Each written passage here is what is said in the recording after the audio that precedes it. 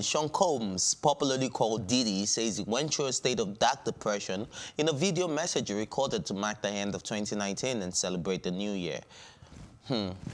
Now, there's a lot going on with Diddy right now, from his alleged gay confession now to him.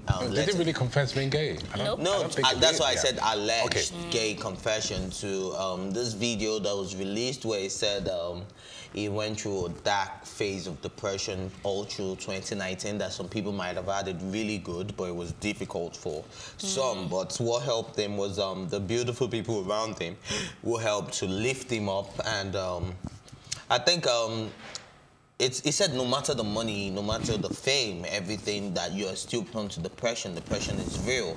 So I think that's a topic that we've been dwelling on a lot in 2019, 2018. We spoke a lot about depression, and a lot of people actually came out about their depression state and all of that. So I think we all know by now that this is not a topic to play around with. Depression is real. A lot of people, we saw more suicide in Nigeria in 2019, in 2018/2019, than all the previous years we've had in this country. So I think this is real. So coming from a Diddy, I would say that, okay, this is very motivational, because if you see him, you think he has all his stuff put together and all of that, but it's letting you know that even with all those videos you saw, with all the hard work he put in, it was still going through a phase. So like you rightly said, if you know anyone going through a dark time, a hard time, this is the right time to just show them some love, be supportive, and I'm sure everything will get better. So for everyone going through depression out there, our heart goes out to you, and we can only pray you get better. But I don't know what you guys have to say on this one. Okay, for me, I think, I'll probably fall on the side of the people that think that the reason why he's depressed is because he wants to, come out of his closet and just openly tell everybody that he's gay. Because to be honest, a lot of celebrities, he has been caught in situations, words of his own mouth, and then they won't give him the chance to take it back or try to correct all those things that is pointing to him being gay. And I mean, if you're not living your truth, it is something that can lead to depression, and that is very sad. But I'm happy that he has good people around him to help him come out of that. And like you rightly said, if you have anybody depressed around you, just look out for them. And I hope that the internet trolls will just calm down with him. It's talking about depression, and people are still not taking it easy with him, telling him, okay, just come out of your closet, tell us you're gay and you'll be fine.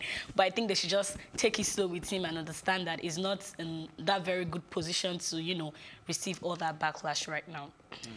I think for the longest time, Nigerians were pretty much in denial about mental health issues around here, because when you say mental health issues, the first thing to think about, they think maybe you're going mental, you're going insane, psychiatry, but it's coming to the fore right now, and depression is no respecter of regard whether you're rich or whether you're poor. It's a mental state issue, it's a mental issue, it's a mental health issue. Look at someone like Robbie Williams, who would have thought, I mean, he was successful in his career, he had money. And look at someone like Avicii, I mean, he was successful. I mean, the list is long. So we can start calling out names to let you know that mental health has nothing to do with you being poor, has nothing to do with being rich. For those who think because you're poor, you don't have money, that's why you have a mental health issue. No, it cuts across the board on everybody. And the best life. Yeah. Even the people that are loved. Yeah, exactly. Most people living their best life that we all get to admire on Instagram. You want to have a bit of their life. They deal with dark side. That's it. There's just something that it's not just connecting. The dots are not just connecting, and that could just be the dark part of their life and the sad part of their life. And if not properly taken care of, they become suicidal, And Diddy, I still don't want to. I just want to believe that Diddy's just messing around with people's minds. With the Blood Orange song, with the blood. Listen, that is art. I can say anything in art form, and don't forget, life imitates art and vice versa. I mean, I was feeling that way until it started taking his fellow man to another male strip those club. Things happen way back. So let's give examples of things that happened where again, it could just be for the fun of it, a different kind of vibe, a different kind of fun, you know. Would you go to? Because I asked myself, a male strip that's it. I asked myself. Or would you call it Fair Daddy? If there was a no, I wouldn't do that. It's suspect, bro. Remember, there was already a lot of alcohol on that show. They're taking a whole lot. So at that point, I think Diddy's messing around with people's mind. That's what I think. None of the. But a lot of people are now say that, okay, with Porter, this happened, then the girl that was engaged to for a long time, for 10 years. Cassie. And then they said, okay, maybe that's the reason why they have a child, and then she moved on. So I wouldn't say it's gay, then probably it swings both ways. You know? Of course, for him to have a relationship with someone for a very long for someone time. like Diddy, who is a public figure, I think is the good endorser of the LGBT community. So you could have been paid good money for those words he said on that song, just to make it look like a Diddy support. He's an artist. And then if you notice that Diddy has been talking a lot on songs. He's been talking on Meek Mill's track. What's the name of that song now? I can't remember for the right song, yeah? But he said a lot on that song. The part 2 of that song came out, he was still talking. So we know Diddy to be somebody who talks. And then I tried to watch the end of that video where everything happened. I think it spoke about that based on circumstances. And for all you care, you could have been talking about a woman and saying, okay, be open to the love. Course. Be loved the way you want to be loved. Ignore the fear. It's if art. You feel like... Music is art. That's the art form of music. And so, like everybody said, that, yeah, you could decide to deduce otherwise from that song. Again, it could just... And it could just be music. It's my bad boy nature.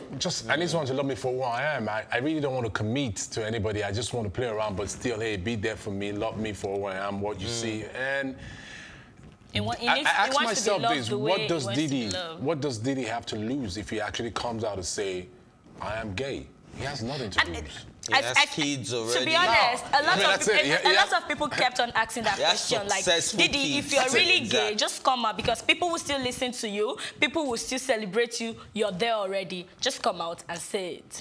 And that guy is 52 years old. I don't think at this age, he would not know exactly what he wants. That's it. So no, don't say that. Again, he could be very careful again. Don't say that. It's a black community. Acceptance, rejection, all of that can still be going through his mind. Even from his own family, he might just be trying to protect his family, his children, and everybody around him. So it's a difficult one. And this is, again, to let the whole world know that, you know what, the world we live in today, some people are gay, deal with it. I mean...